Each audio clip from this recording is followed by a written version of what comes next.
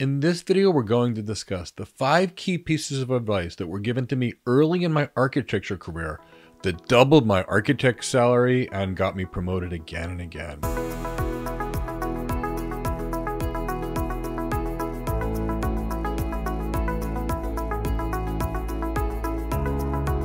So in this video, we're going to talk about the skills that will increase your salary as a cloud architect, as an enterprise architect, as an AI architect.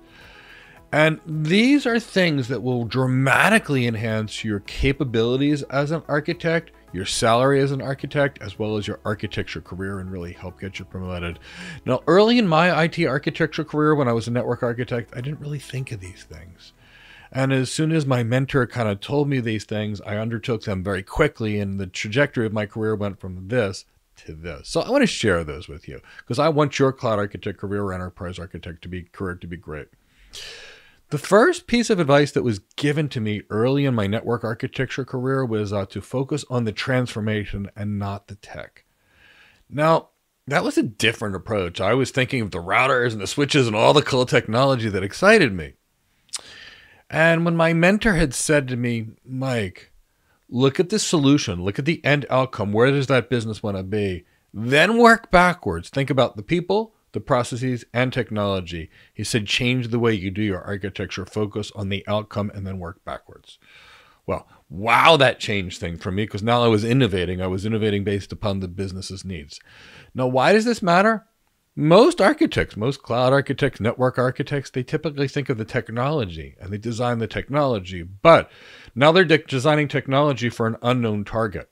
And 70 to 80% of the time, these architectures where people just focus on the tech and not the business processes and the people, they actually fail to provide any business value. So I had no idea at the time how important this advice was, but it truly changed my careers and it changed the results I got my client. Now, the next piece of advice that was given to me is the secret to architecture is to good relationships with stakeholders. Stakeholders are key. So when this was first taught to me, I was like, first, what is a stakeholder and why do I need to think about this? So the stakeholders are going to be, for the most part, anybody that's got a stake in the business. So it's going to be the leadership, could be business unit managers, could be key leaders in various departments. These are going to be people that are going to have a lot of industrial knowledge. They're going to be very important to you. So here's why they're going to matter. Well, first, when you want to sell your architecture to the client, if the stakeholders don't agree and you don't have their buy-in, you're not selling the architecture, which will affect your salary long-term and your career very negatively long-term. So make sure the stakeholders are on board. Now, the second thing is the stakeholders are actually the key to making the solution do something for the client. See, the stakeholders are the experts on the business. They know the business's challenge, the business's pain points, and the business's needs. And when you work collaboratively with the stakeholders to get their input, your architecture's better. And then when you think you have a proposed architecture, you bring it back to the stakeholders and get their feedback, and you tune it back and forth until the architecture is going to really drive results to your client. Optimize their client's business performance in whatever they're trying to do. If they're a hospital and they're trying to get their patients out quicker, with that would be optimized business performance. If they're a hospital and they're trying to have less hospital-acquired infections, that's enhancing their business performance. So whatever we're trying to do, all of it is the key is to make that customer's business better in some way, whatever problem they're trying to solve. So that's the key to getting the client to adopt the right architecture and the architecture to do something. Now, the next piece of advice that was given to me early in my architecture career, and it made a big difference for me, was to be a master of something. And here's the thing, enterprise architecture, cloud architecture, these are jack of all trades careers because you need to know a lot about a lot of things. You need to know a lot about business. You need to know a lot about networking, data center, compute, storage, AI. I mean, the list could go on forever. And we need to know a little bit about all of it, about how the technology works and how it fits together. But if you're an expert in something, you're going to stand out from the crowd. So initially, I focused on designing systems for internet service providers and banks, and that was fine. I knew how to do it. And then after I heard this, to be an expert at something, I thought about what could I really be an expert at?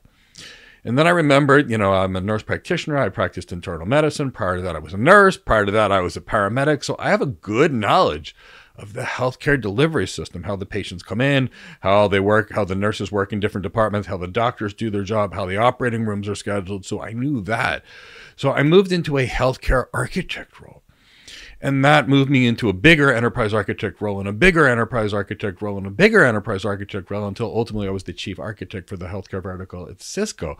And it was bigger and bigger and bigger. So, that's the key, is when you're an expert at something, you can truly help that industry more. I was obviously a greater asset to the healthcare industry knowing a day in the life of a nurse and the day in the life of a physician than I would have been if I just had a good tech background. So try to find one thing that you're an expert in. It doesn't matter what it is. It could be an industry.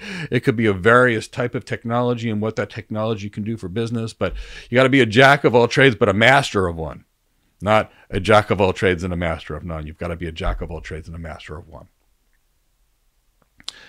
Now, this next piece of advice that was not obvious to me, and quite frankly, it can be the biggest impact to your skills. I was told to increase my business acumen. I was like, what is business? Which is business knowledge. And the better your business knowledge, the better your business acumen, the better of a cloud architect or enterprise architect you're going to be. And here's the reason why.